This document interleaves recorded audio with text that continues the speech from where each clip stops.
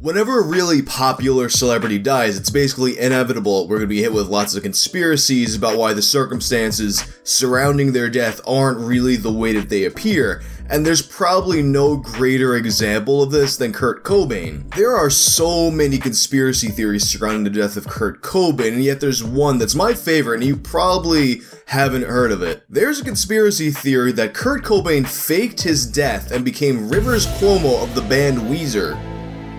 Now, the first thing that a lot of people who are believers in this conspiracy theory will bring up is that Rivers Cuomo and Kurt Cobain have a lot of similar facial features.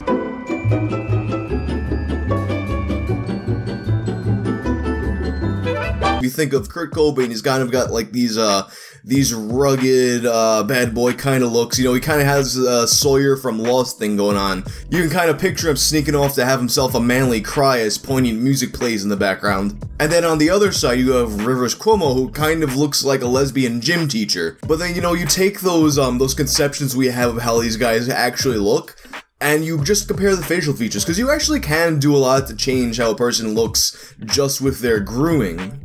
And you can kind of see in some of these pictures that their noses are very similar, the way their heads are shaped is similar, the ears, although it's kind of hard to find a good picture of Kurt Cobain's ears, they do have those similarities in common. And if you want to throw some fuel on the fire, here's a picture of Rivers Cuomo dressed up as Kurt Cobain. The thing is though, there's one major facial difference, and it's not something that's going to easily be covered up, especially not on a daily basis. You would need plastic surgery to do this, and it's that Kurt Cobain has a butt chin, but Rivers Cuomo does not. So, like, why would you go through that? You know, like, why would you go through that when you could just as easily grow a beard as Rivers does in this picture? Why go through a lengthy, painful surgery procedure for a detail that most people would probably never pick up on? The next aspect of this that people who believe in this conspiracy theory tend to bring up is that Rivers Cuomo is a very big fan of Kurt Cobain. He keeps a book studying his writing and how it works. And in fact, Weezer has played sets of nothing but Nirvana covers under the name Goat Punishment.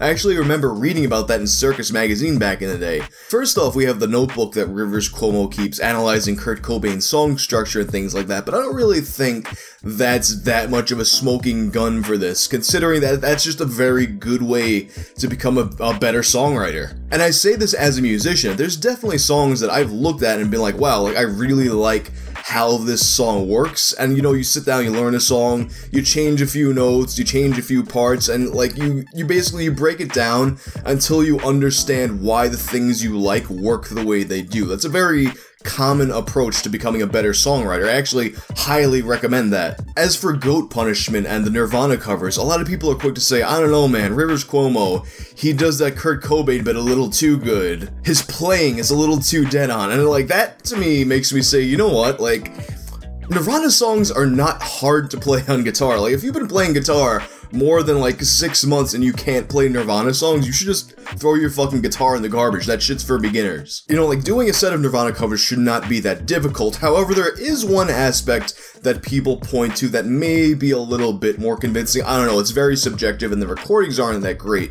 But what people say is that the timbre of Rivers' voice in these covers, as well as his guitar tone, are just way too similar to Kurt's. I'll let you be the judge of that. Here's a Goat Punishment song compared to a Nirvana song.